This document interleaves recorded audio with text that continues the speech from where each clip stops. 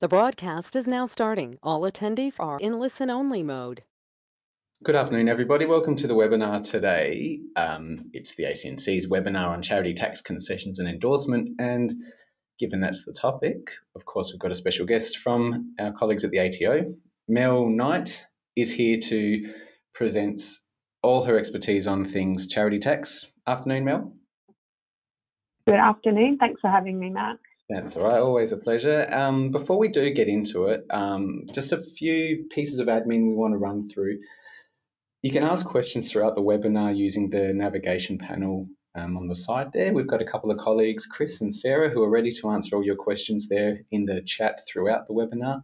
We'll try our best to get to every question, but there are quite a few attendees here today. So if we don't get around to your question, we will endeavour to do so later on via email. Also, if possible, can you keep the questions to a more general nature? If they get too specific, it may be too difficult to answer in this format, and it may be best to give either the ACNC for charity-related matters or the ATO for more tax-heavy matters a call to go through the specifics of your organisation's issues. And we will give out the numbers throughout the webinar to help you with that. Also, if you're having some audio troubles, you may want to dial into the webinar. On the confirmation email you would have received upon registering, there are some details there to do this. There's a phone number and then a code to put in, and you can. That's one way to fix any audio troubles you may be having. And finally, at the end, we have a very short feedback survey. It consists of only 3 questions and takes probably no more than 20 seconds to complete, if that. So if you do have those 20 seconds, we greatly appreciate all the feedback we receive from the surveys at the end of the webinars. That would be wonderful if you could. Okay, with the admin out the way, let's get into the presentation proper. Here's what we'll cover today. First, we're going to have a look at the basic charity tax concessions, what they are and what they entail. We'll touch on how the ACNC and the ATO as agencies work together, because they are, of course, we share some roles in this broader field, but of course there's specific roles for each agency, and sometimes it can be a little bit confusing to think about which one you have to go to for which issues and which applications. We'll look at deductible gift recipients and deductible gift recipient reforms, and we'll have a look at specific topics of health promotion charities and public benevolent institutions. And following that, we will have a Q&A session at the end whereby we can answer some of the questions that are coming through during the webinar, the ones that we feel may have broader use for more attendees and we think would be worth covering for you all today.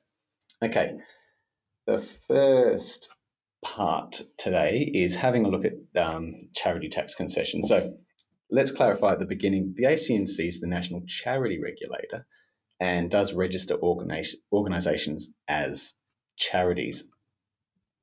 Now, where this touches on tax concessions is that charities must be registered with the ACNC, or organisations must be registered with the ACNC as charities to access Commonwealth charity tax concessions from the ATO. So the ACNC has a role in registering an organisation as a charity based on the information, based on the charity's activities and purposes. And then it's up to the ATO to look at the charity tax concessions. Now, importantly, and we'll get into some of the details here, some tax concessions are only available for particular types of charities. So if you think about it as a bit of a two-step process, the ACNC has a look at the charity part, then the ATO endorses for tax concessions. Some of the tax concessions depend on the type of charity that your organisation can be registered as. Okay, I'll pass on to you, Mel, to just give an overview of the ATO's role in this, given that I've just explained how the ACNC, which is where I work, looks after the charity registration aspect of it. What's the ATO's broader role? So you've made a really important point there about charities and then needing to be endorsed by the ATO. So our role is administering tax concessions for charities. And I think really importantly, charities don't have to be registered with the ACNC, if you've got a charitable purpose, but any organisation with a charitable purpose has to be registered with the ACNC and endorsed by the ATO to access those tax concessions. So you're not able to self-assess them. You have to kind of go through that registration and endorsement process. So after the ACNC has decided on your charity registration, you probably would have noted that on your application form you can indicate whether you want to be endorsed by the ATO. The ACNC will then pass on your details to the ATO and we'll go through a process of assessing your applications. And so for most of those charity tax concessions, it's an administrative process. Our staff will go through, make sure that you're entitled, and then give you a ring to let you know that they've been endorsed, and you'll get a notification from us. There are some special conditions for particularly deductible gift recipient endorsement, and we'll get into that in detail, I think, a little bit later, Matt, that you may need to meet some other requirements. But basically, we work together with the ACNC to make it as seamless for you as possible to kind of get that application through both agencies. Okay. Oh, I forgot the third dot point there. People can see on the screen now. Sorry about that. There may be conditions for certain tax concessions. Yeah, and as Mel said, we'll get into some of that later. There is a web address there on the screen, ABN lookup, abr.business.gov.au. The relevance of that is that you can look up the ABN of an organisation and see if it is endorsed for certain tax concessions. It doesn't, from memory, Mel, you can correct me if I'm wrong, it doesn't go into the specifics of every tax concession, but it does say that it is endorsed for charity tax concessions as a sort of... That's right. Yeah, so the ABN lookup, and I think it's good too if you're unsure about what tax concessions your organisation is already endorsed for, the ABN lookup is kind of the source of truth for that. So it will show you if you have income tax exemption, if you have any FBT, fringe benefits tax concessions, GST concessions, and also if you've been endorsed as a DGR. The one bit of detail that it doesn't go into is the category that you might be endorsed for, unless, of course, you're an ancillary fund or a public benevolent institution. Okay, now just a brief overview of the working together. We have touched on a fair bit of this, so I think we can probably race through these points pretty quickly. Mel did mention that organisations can apply for charity tax concessions when applying to register with the ACNC. So that means when you're filling in your application form to register the organisation as a charity with the ACNC and using the ACNC's form, there's a section in there to be able to apply for tax concessions too. It's just a way to make the process a little bit simpler in that you don't have to then go to the ATO once the charity stuff is done. Rather, we will pass on the information to the tax office once we have decided whether the organisation is registrable as a charity. But, Mel, the third dot point here, that's the general way things go and I suppose the easiest way. But there are cases whereby a charity may need to go to the ATO separately, right? Yeah, that's right. And we mostly see this if organisations, perhaps after they're established, they might want to apply for a deductible gift recipient category, or if they're starting to do new work and they become eligible, they can come directly to us if they're already registered as a charity. And so we've got information on our website and the forms that are available and where to send them there. Okay, now into some of the details of the charity tax concessions. We did mention that there are specific categories of DGR, and I know lots of people attending today are interested in the DGR stuff.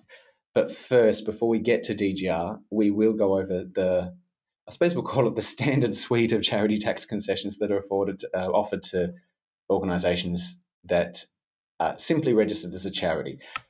Let's have a look at them one by one. Mel, the first one, income tax exemption. Can you just give us an overview of what that is and I suppose practically what it means for an organisation? Yeah, so it is exactly what it says. It is an exemption from income tax, and charities that have been endorsed by the ATO as income tax exempt do not need to pay income tax on their statutory or like regular income that they receive. And it also means that they have no obligation to lodge an income tax return with us. So it's it's the big one. Right. Yeah, of course. Makes a massive difference. Yeah. Second one here, we'll get into some of the, I suppose, the more complicated aspects now. Goods and services tax concession. Can you, again, give us an overview of what that means and practically how it works for a charity? Yeah, so I think there's a bit of misconception around this concession. So it doesn't mean that you are exempt from GST, or that you don't have to collect or pay GST. What it is a suite of concessions, really depending on kind of what you do. So just, some brief examples. The GST concession might mean that, if you conduct like a raffle, there's no GST on those things. It also means that any gifts or donations that you receive, there's no GST on them. So it's about certain supplies that you make and, perhaps concessional treatment for the way that you calculate GST. Another big one is input tax supplies for, perhaps school tuck shops or uniform shops. And then also the ability to treat fundraising events as input tax supplies. So it's quite complex. We have a lot of really good information on our website about the different parts of that concession. What it does mean though, because it's not an exemption from GST, if your charity has a turnover of greater than 150,000, you're still required to register for GST. Yeah, important point, that one. Yeah, I think a lot of people might not have realised that. And of course, as we get into some of the more complex things here, it is worth reiterating that we may not be able to go into the specifics of how it applies to your charity in the live chat with some of the questions. So if you do have some specific questions about how this applies to your organisation, it is worth giving the ATO not-for-profit line a call. And that line, Mel, this is right, isn't it? That it goes straight to the team that deals with not-for-profit stuff, right? It's not I suppose the first step in the tax call centre. Yeah, that's right. It's our little team. We do all the endorsements for concessions and provide advice. So when you call that number, you're getting straight through to one of our not-for-profit team. I don't have it on the screen now, but I may as well give it to you. If you've got a pen there, everyone, it is 1300 130 248. It does show up later in the webinar, but I suppose it's worth jotting down now if you want to give them a call. Let's move on to the next one, another one that could get a bit complicated. Fringe benefits tax, and importantly at the end here, we've got two words, a rebate or an exemption. Once again, over to you, Mel. What is this and how does it apply to charity?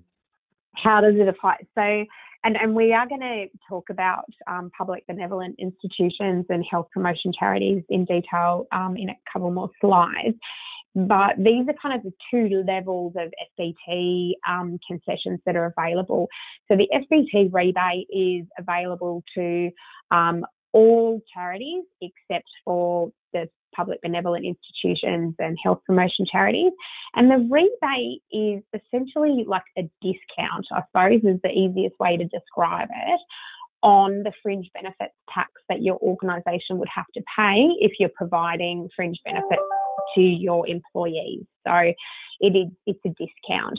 Whereas the exemption actually, if you're entitled to that, allows you to provide like fringe benefits tax exempt benefits to employees up to a capped limit. Right. And just quickly, what are some of the benefits that commonly fall under this category? When you say benefits to employees, what might it entail? So a lot of employers, not-for-profits that are employers, they might provide a salary package to their employees where they can, forego part of their salary and maybe have a car or have part of their expenses paid. So, it's part of their salary package that they do. Right. So, it might even come down to paying for school fees for, your children or, your mortgage repayments. Yeah, a whole host of things can be salary package. There's really no limit on it. Yep, right. Last one here. I'm going to listen carefully because the words don't mean much to me either, but a refund of franking credits. Can you give us an overview of what this means? Yeah. this is a really generous concession that's available to registered charities that are endorsed as income tax exempt.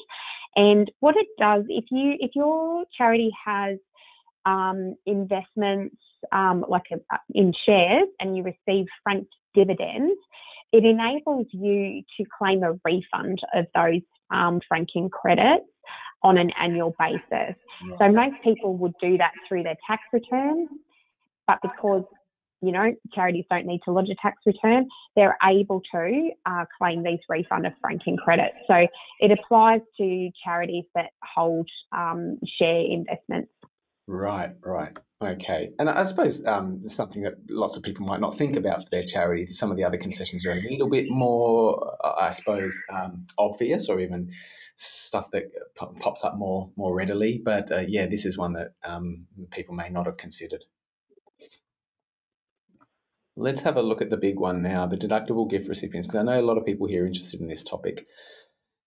Firstly, deductible gift recipients are a special type of charity tax endorsement, and as it says on the screen, a charity endorses a deductible gift recipient can receive tax deductible donations, which means that if a donor gives some money, then that donor can claim back that donation on their personal taxable income when they lodge their tax return in the next one that they lodge. So it's a very, I suppose, it's desired by lots of charities because obviously it can offer the incentive to get donors to donate more money, but it is limited in its scope. It's not that an important point here. Not every charity is entitled to do this. Not every charity is automatically endorsed as a deductible gift recipient. It is a special category, and as the last point says here, the ATO has different categories of DGR, each with its own eligibility requirements. Mel, do you know, I suppose off the top of your head, how many different categories there are? Because it ranges quite widely, doesn't it? Yes, I do, and because I have to count them all the time. There are 50 different categories, Matt. And as you've kind of said, that they all have their own individual requirements. So like some examples are animal welfare charities, and obviously we know public benevolent institutions is one category, school building funds, public libraries, public museums. So there's this whole list of categories, which we have details for more, but it's really important to note that you have to meet the specific requirements of the particular category for us to be able to endorse you. Yeah, and as it says on the screen here, so not all charities are eligible for endorsement as a DGR, and in fact, less than half of registered charities are endorsed as DGRs, which gives you an indication of I suppose, the different level from your regular charity tax concessions, which requires just registration with the ACNC as a charity. This one is limited to a certain type of charity. Now, an important point here, again, it's worth reiterating, the DGR endorsement is decided by the ATO. So although there is a strong link between the two agencies, given the role the ACNC has in deciding charity status or the type of charity that your organisation can be registered as, the DGR endorsement itself is still a matter for the ATO, right, Mel? Yeah, that's exactly right. And just on that, although the ACNC decides on the charity aspect of it, does the ATO also do its own look at the charity aspect, or is the DGR endorsement, does that take the ATO's decision as I suppose final on that charity type? Yeah, that's a really good question. And yes, so the ATO, does take the ACNC's charity decision and, your registered subtype as the final decision, for charity purposes. And then we are just looking at what your organisation does and how you then fit into the DGR requirements for whatever category you're applying for. Okay, and just one more question. This actually popped up in a few things we've done on this topic. is the whole or part DGR concept. I think there has been some confusion about that in the past. Is that, well, I suppose the simple question, is that still possible for a charity to be endorsed as a DGR in part, or does the charity have to be endorsed as a DGR as a whole? So it depends on the category. And a good example might be a school building fund that's operated by a religious organisation. So the religious organisation itself, there's no category for the advancement of religion, but they may be able to be endorsed in part for some of the activities that they do. So a religious organisation may be able to have a school building fund endorsement if they're operating a school, or they might have a necessitous circumstance fund. So there's the opportunity with some of the categories for us to endorse you for part of the activities that you do. Right, okay. And of course, that does depend on the type of charity that your organisation is and what it does. And just finally, a fourth point here, DGR reform, measures before Parliament. Mel, can you give us a bit of context for this one?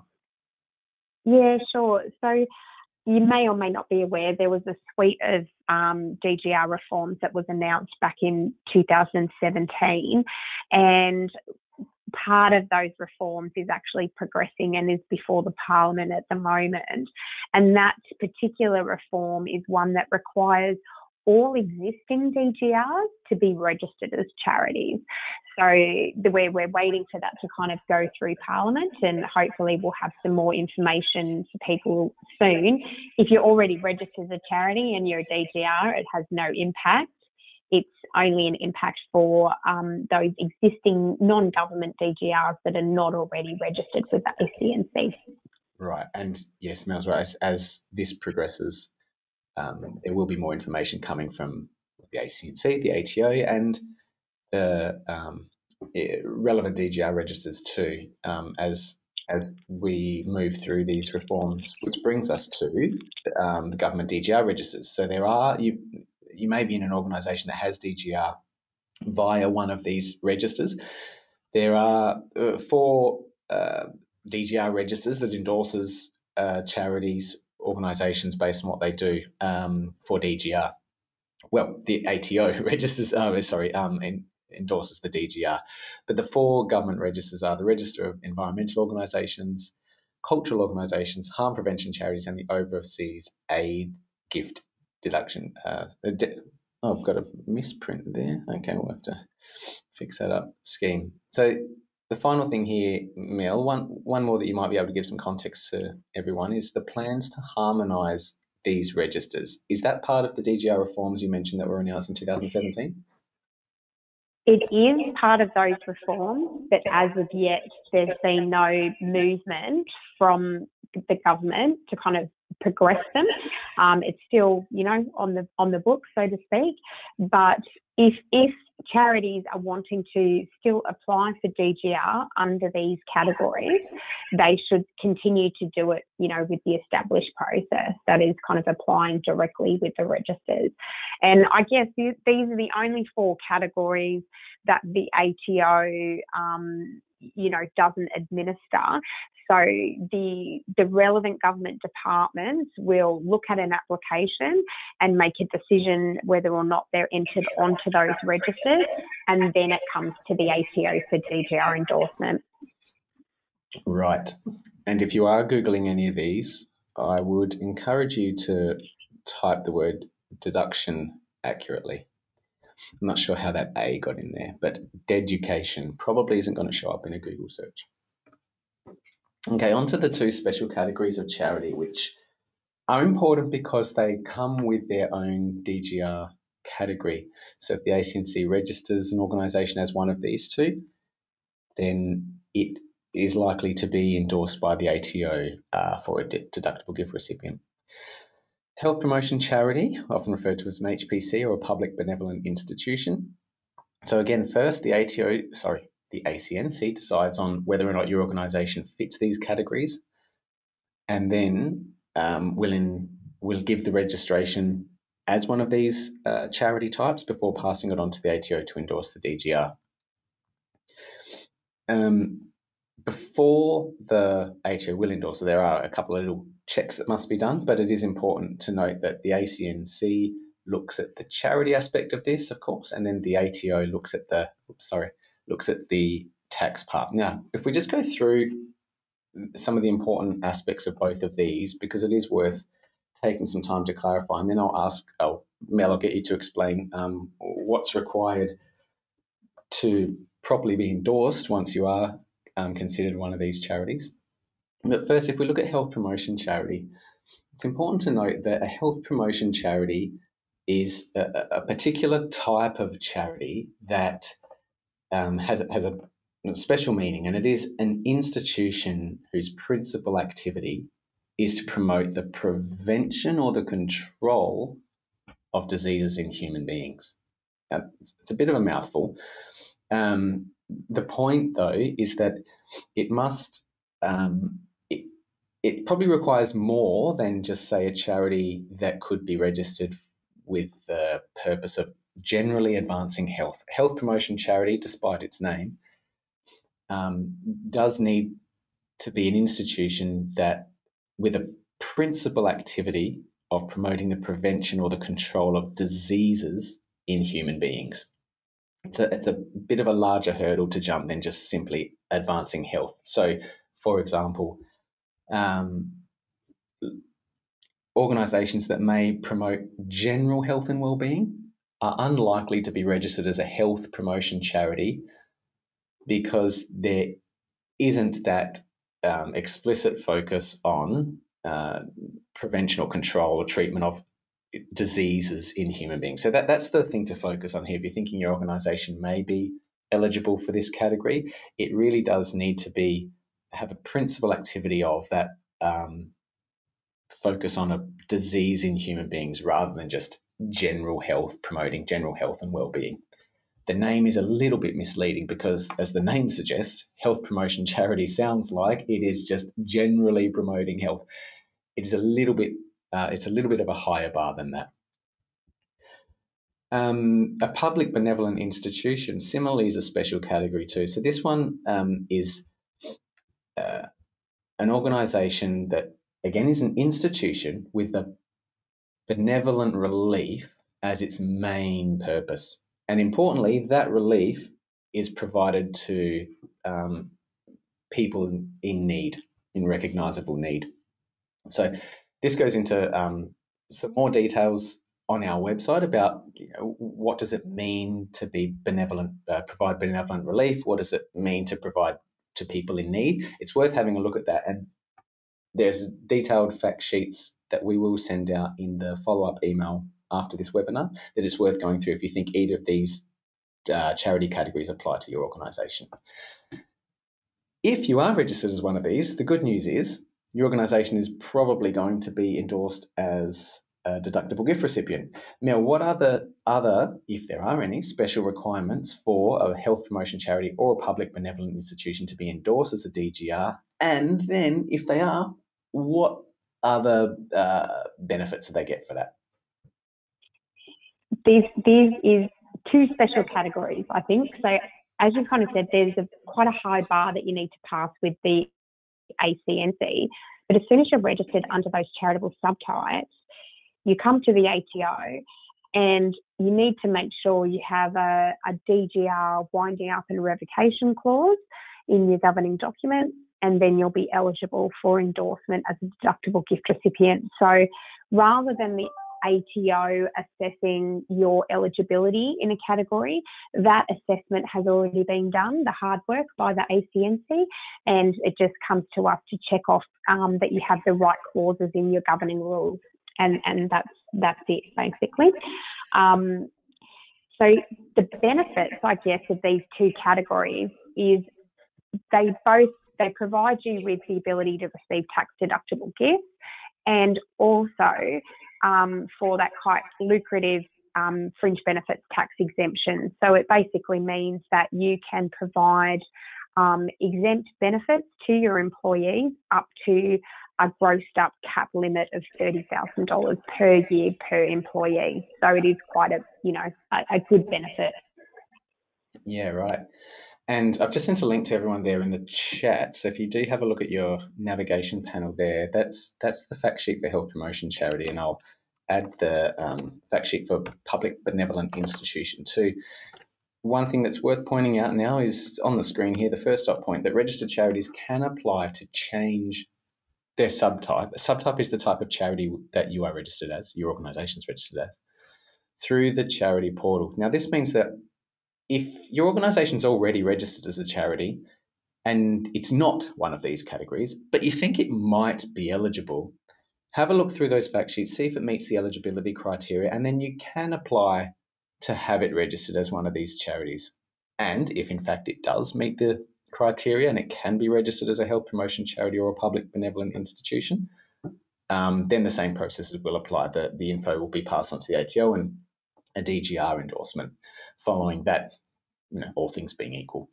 So have a look through the fact sheets, apply through the charity portal if you think that will be suitable for your organisation. Okay. Oops, sorry, there we go. We'll move on to the next one. Questions. We have, that's the presentation, or the formal presentation of the day. We've got quite a few questions that have come through, and a few that I think will be useful for everyone, because there are some common themes that have popped up here. So we'll have a look at Mill. I think you're going to be in the hot seat for many of these, given the nature of them with tax. So we've had a few questions about the practicalities of issuing a tax receipt, actually. Can you give us a quick overview of what does a tax receipt need to say? What information does a charity need to put on a tax receipt? Presuming the charity does have DGR endorsement and they want to make sure that the donor can claim back that donation on their income tax. Yep, sure. So I guess at a really high level, the way the tax legislation works, there is actually no legal requirement for you to issue a receipt for gifts that you receive, but it's kind of good practice and it actually helps your donor to substantiate their tax deduction. So if you do issue a receipt, there are some requirements that you have to meet, and they are that you need to have the name of your organisation, you need to put your Australian business number, and you need to include a note that the receipt is for a gift. And obviously you'd have the amount, that the gift is for. And what you can also include is obviously the amount that the money was, the amount of money that was donated, or a description of the gift if it was property that you received, and the date that it was given. Right, yeah, it's a good point. It's good for the donor to have that, of course, because if they're claiming back some stuff on their own income tax but can't substantiate it because the charity never issued a receipt, that spells a bit of trouble. Yeah, but other things that donors can use, Matt, like if they've given you a donation and it's been from a bank transfer, the donor might have records of their bank records and things like that. So it's not an absolute legal requirement for you to issue one, but it is a legal requirement if you choose to issue a receipt that you have the name of your organisation, your ABN, and some information that it is for a gift. Yep, right. A couple of questions again about GST. So I think it might be worth clarifying a few points here. So can a DGR reclaim the GST it pays on certain things? Another question about whether charities should include GST. So it might be worth clarifying how the GST concession works. Yeah, first and sure. foremost, it's not an exemption, is it? No, it's not an exemption. So I think I'll just go back and reiterate that point, that if your charity has a turnover of more than $150,000, you must be registered for GST. And we've got a lot of information on our website about how you work out, what's included in that turnover calculation. So I'd recommend kind of going and having a look at it. But basically, if your organisation is registered for GST, then you will need to charge GST on certain supplies that you make, and you'll be able to claim back the GST that you have been charged to make those supplies. So that's kind of the key thing. If you're registered, you can claim GST, but you will also need to charge GST. Right. Right. Now, when we're looking then about charging GST, that's where these kind of GST concessions come in. And depending on the type of supplies that you might make, there may be some concessions to help you with the amount of GST that you actually need to charge on your supplies. Right.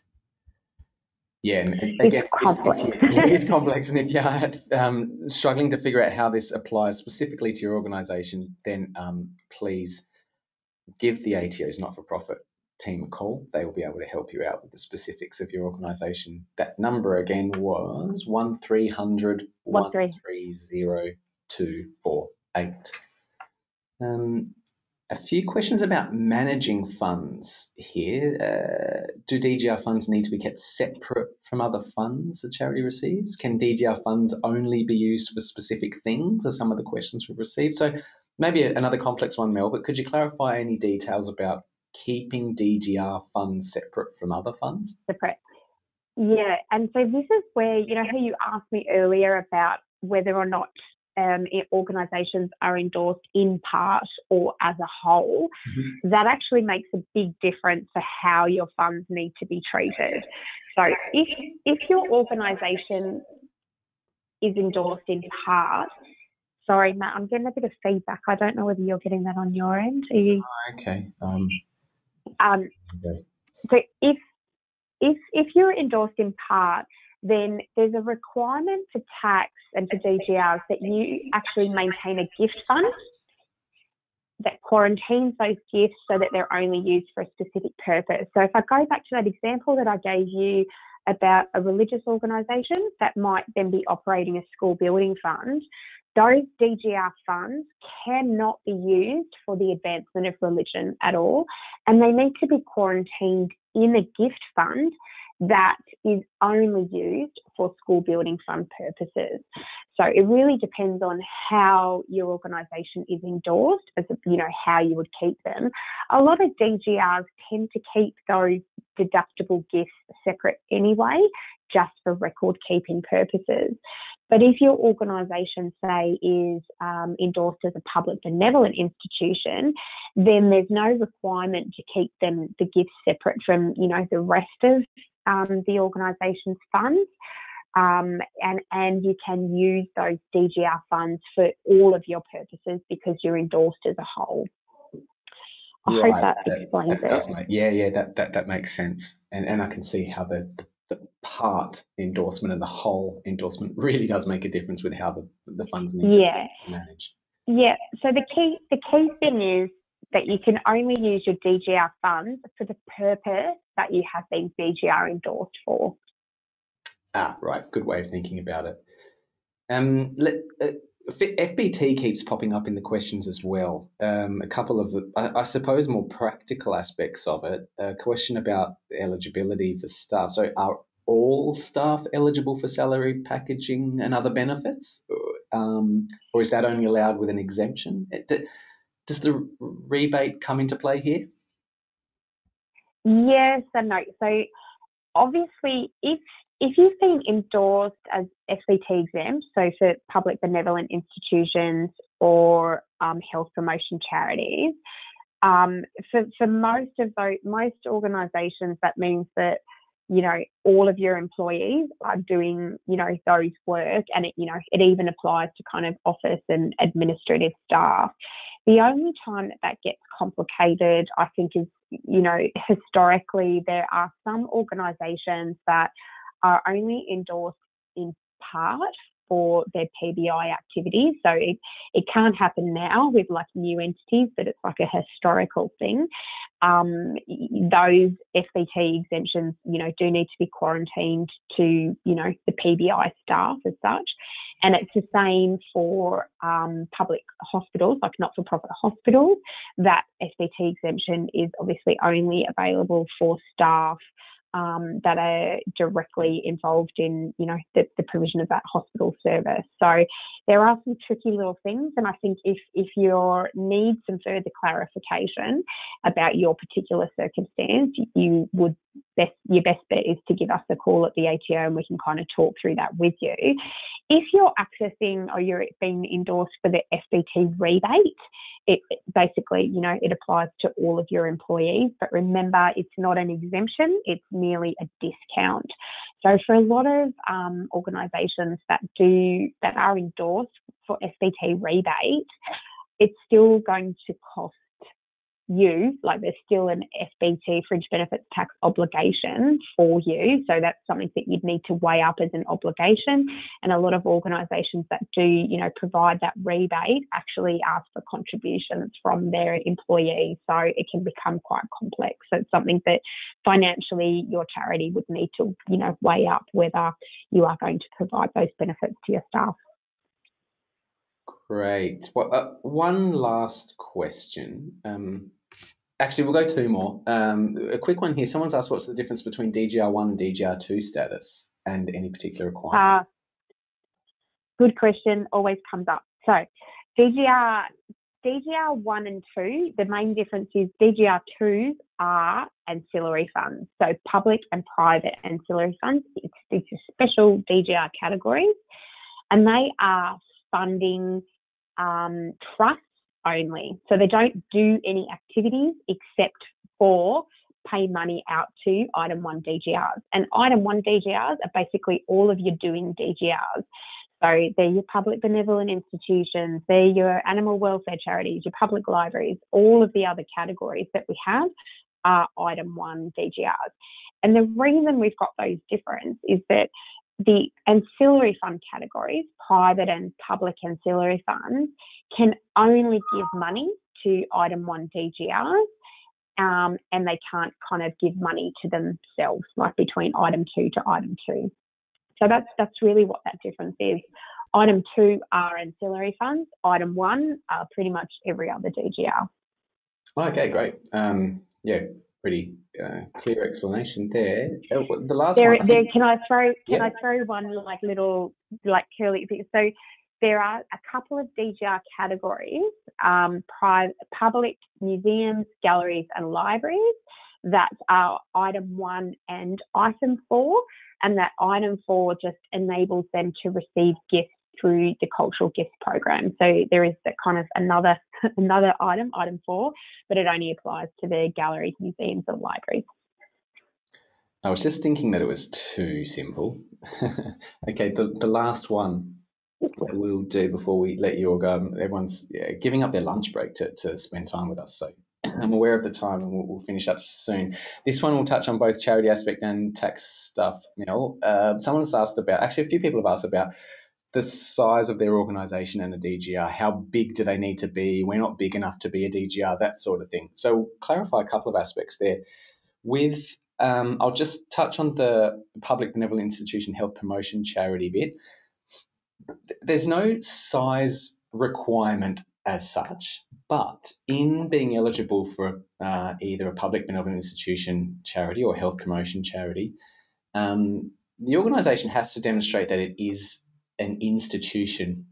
Now, this is a little bit tricky and can get complex, but an institution is more than merely a fund, and broadly speaking, it's an establishment, an organisation that's instituted for the promotion of some object, and it is, I suppose the shorthand for it is that it's more than a fund. So it has activities, it does stuff. Now, this may be tricky for a new organisation to show that they're an institution, but it can help to demonstrate through the charity can help demonstrate that it is an institution through things like business plans and strategies and things like that, in lieu of there not being an extensive history of having undertaken work. So the short answer to that is there isn't a size requirement in particular for the charity aspect of things, but it does need to, for those two categories, it does need to demonstrate that it is an institution. If you want to have a look more about that aspect of it, again, in the chat there, those two links to the fact sheets about HBC and PBI go through this in a little bit more detail. Now, the size question for tax concessions, Mel, is there a requirement to be endorsed as a DGR? Do you have to be a certain size, I suppose? So I very broadly no, and it's all about your purpose and your activities and how you fit into the description for each of the different categories that we have. So, yeah, the basic answer is no. There is only one category where there's a size restriction, and that is the Register of Environmental Organisations. So at the moment, the way the legislation is written, there's a requirement that Register of Environmental Organisations, they need to have a minimum of 50 members. So that is the only category where there is some sort of size restriction that actually goes back to your membership.